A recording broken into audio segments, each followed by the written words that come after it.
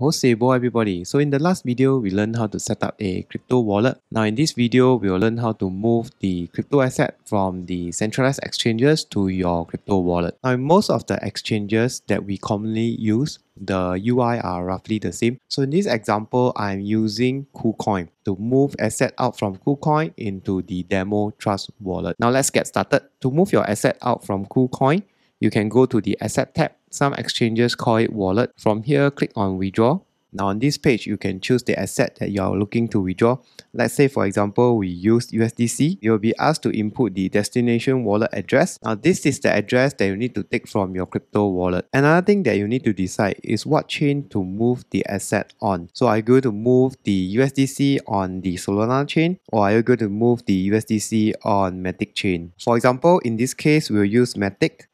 Now go to Trust Wallet, click on Add Token. Here you will input USDC. Now we need to make sure that the USDC that we are adding is on the Matic chain.